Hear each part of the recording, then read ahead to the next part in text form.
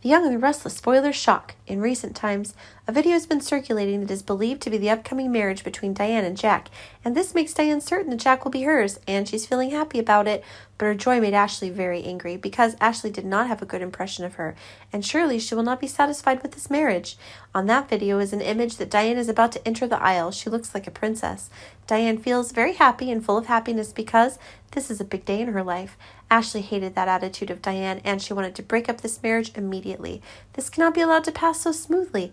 Ashley plans to get revenge on what Diane is feeling pleased with, and Ashley warned Jack that Diane was a bad woman. She came to him just to take advantage of her kindness, money, and fame, and if Jack is still stubborn in this love, he will be the one to bear the consequences. Soft words of warning didn't seem to have any effect at all.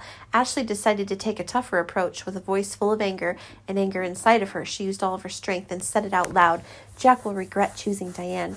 The released video has raised many suspicions, assuming that after this is over, Jack will argue with his girlfriend and hope she can understand what he's doing, that Diane is a good girl, the past is over, and she doesn't need to repeat it. But Ashley thinks that he doesn't trust her at all, and that he is taking Diane and Diane more than anything else, which makes Ashley very angry. Her words and thoughts seem to be wrong with the present. Jack has warned her that to live in the present, not to worry about the past. And if she continues like this, there will be a war.